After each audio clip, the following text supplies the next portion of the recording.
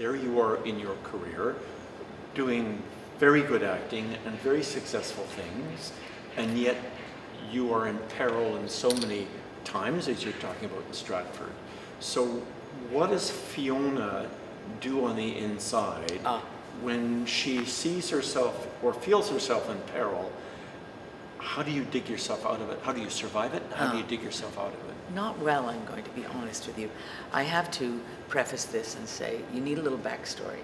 I had a very autocratic father whom I also always wanted to impress, and there was no choice but to be successful.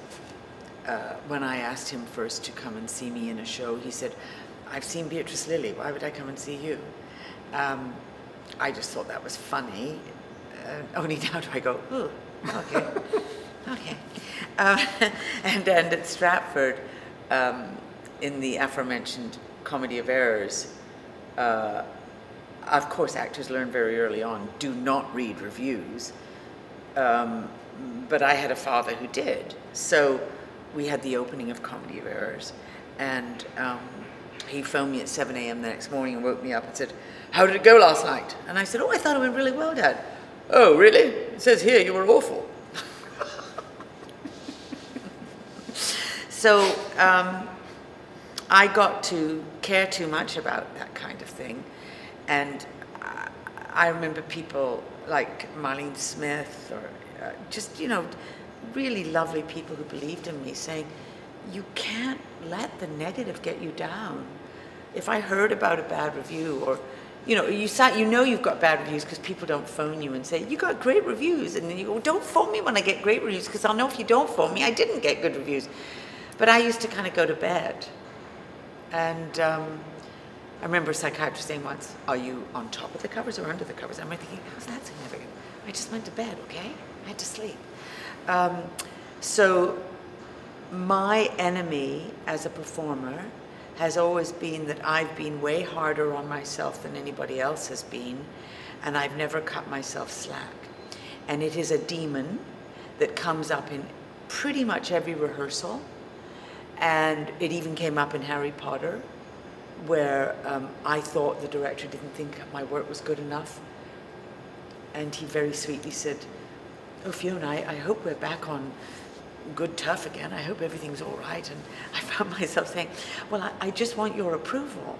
And I remember thinking, "Oh my God, you're pathetic. You're 70 years old and you're still..." But I've always gone by the credo. But you dig yourself out of it every time. Well, I do, because you have to get on stage that night, and I do.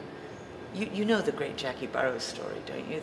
That Jackie would get so upset, and she had got to a point where she just said, well, happily she just got a series, Anne of Green Gables, and didn't have to do any more theatre, which that would be a nice place to land, she says, looking longingly at R.H. Thomson, to land a TV series. I'm hoping that day might come. I'm only doing this interview, really, so that I can network with you. Let me see what I can do. Yes, thanks. Thanks. I'll make a few calls. Okay, we continue, thank you. Yes, because I know you have that power.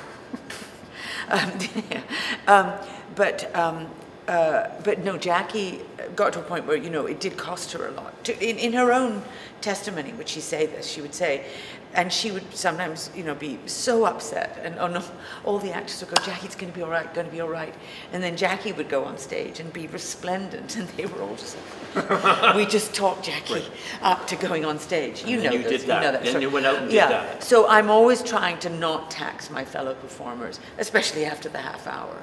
You know, my dear friend Stephen Sutcliffe. But how do you dig yourself out of it? Well, I think I am a needy performer who probably taxes her friends. I said to Stephen Sutcliffe the other day, "Have I used up all my needy rewards points with you? Like, can I not come to you needy and say, am I still worthy?" I think I have always, the work has always sustained me.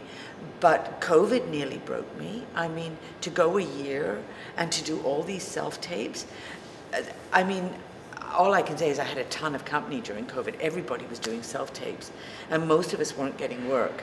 And then you go on and find the YouTube video where the casting agent says, "Oh, it's great for us now because we just get so many self-tapes," and then proceed to tell you how to do a self-tape. there's something wacky about that balance, that the rejection factor has really just multiplied now, because we all get so many more auditions, perhaps, but the phone doesn't ring. I mean, that quotient has really changed. How do you get out of it? Working out has always been my go-to. Swimming. My husband, I don't know how many times, you know, that you say, am I any good? You are good. Honestly, so you need the affirmation from... I think I'm the living persona. You know that Stuart Smalley character that Al Franken? My husband did get me the t-shirt. I'm good enough, I'm smart enough, and God darn it, people like me. I used to wear that t-shirt. That is me. It can be tiresome for other people. You know, I have friends who just are not plagued by those same issues and have got further in some aspects of the profession because they aren't plagued. Really? Yes. Yes. Because you're... I can name you names of people who are less complicated in that way, and they just don't wear the stuff I wear. I go down rabbit holes that I should not go down. It doesn't take much to make me feel, oh, you are going to choose that person. And no, they're not, but I'm just... Is that your dad? No. Yes, yes, sure it is. Of course it is. Whatever. Of course it is. And do you ever escape the stories and the upbringing? Any of us? Are we always 12 years old? Somewhere we are. It's a matter if you learn more coping strategies to deal with that. Because if you're a good actor, you do go back to that 12-year-old self or that 6-year-old self. Your inner child has to be, so then you deal with the trauma of that inner child.